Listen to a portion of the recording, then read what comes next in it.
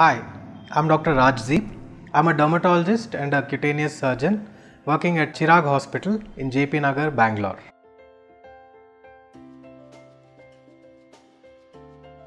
People in India have been obsessed with fairness from several years, several centuries. We all think that being fair means being superior. So one of the treatments for fairness used these days of late is glutathione treatment.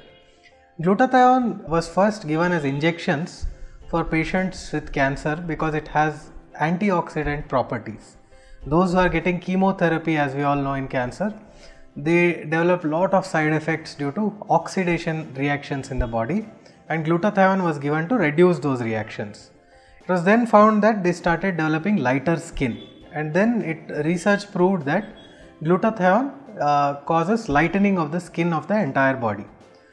Therefore, it started being used as tablets and injections for sole purpose of skin lightening. So, is glutathione bad? Definitely not. Glutathione is an antioxidant, it is required for our survival and it is produced naturally in the body. But when given in large doses, it reduces the formation of pigment called as melanin in the body, which leads to more fairness. But glutathione is a small tripeptide. Peptides are small pieces of proteins. We know that proteins we take from egg and from non-veg and from sprouts and things like that, which helps us build the muscles and things in our body. So glutathione is similar to proteins.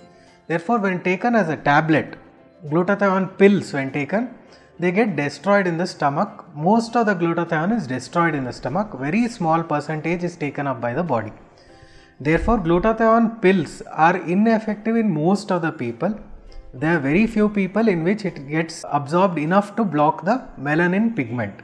Whereas glutathione injections are much more effective as they are directly given into the blood and they act on the melanin, reduce it, producing a fairness within period of about 6 to 8 weeks.